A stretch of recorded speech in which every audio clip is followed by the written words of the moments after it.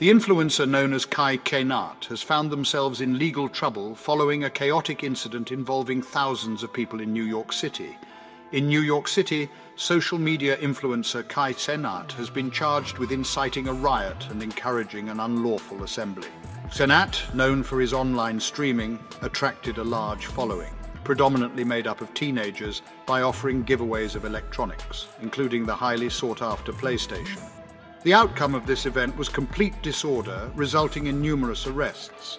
Some individuals climbed onto vehicles, others threw bottles, and physical altercations occurred. After being given a desk appearance ticket, Cenat was released from police custody on Saturday.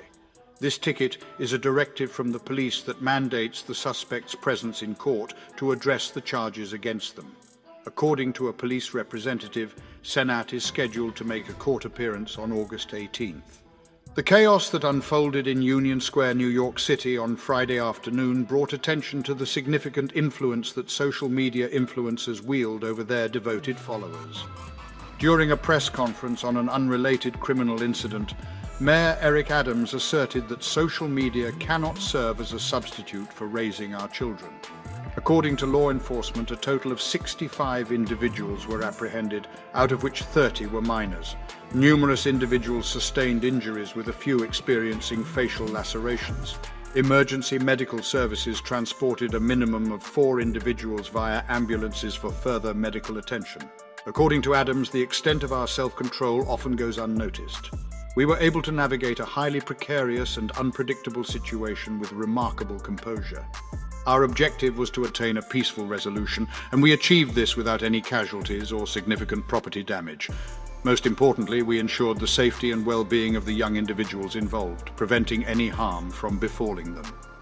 Cenat, a video creator who is 21 years old, has amassed a considerable following of 6.5 million on the popular live streaming platform Twitch. Additionally, he has garnered 4 million subscribers on YouTube, where he shares a variety of content, including daily vlogs that showcase his comedic antics and aspects of his everyday life.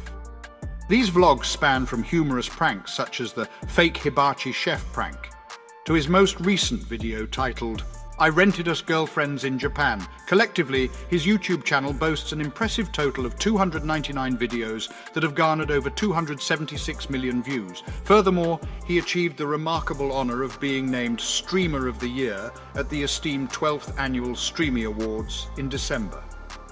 Despite attempts to contact his publicist, management company, and business inquiry email, there has been no immediate response. As the event gained momentum, Cenat took to Twitch to live stream from his vehicle. During the live stream, he showcased the gift cards that he intended to distribute. Recognizing the size of the crowd and the presence of law enforcement, he emphasized the importance of everyone's safety. Cenat made it clear that no action would be taken until the situation was deemed secure. After some time, he and a group of people disembarked from the car and hurriedly made their way through a crowd.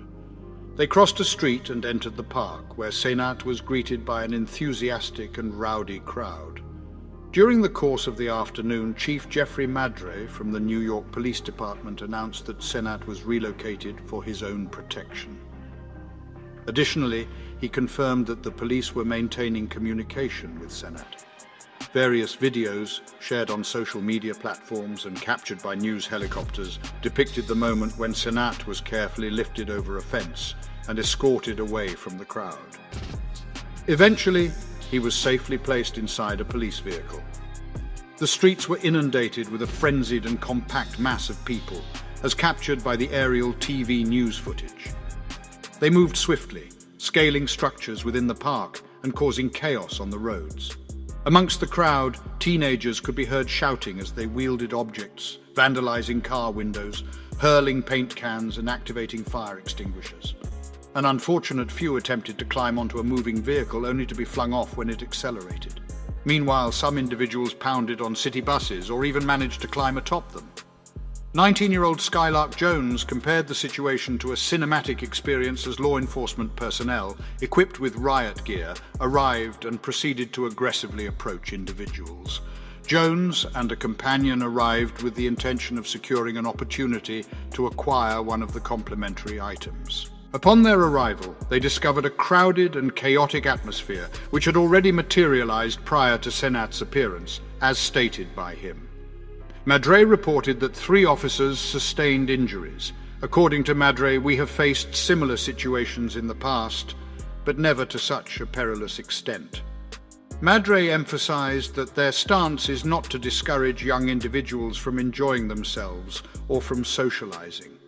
However, it is imperative to acknowledge that there is a threshold beyond which such gatherings become hazardous. The unfortunate reality is that several individuals sustained injuries as a result of this event. To support our channel's growth and ensure broader awareness, kindly hit the like and subscribe buttons. This will help us reach more individuals and disseminate valuable information. Thank you in advance.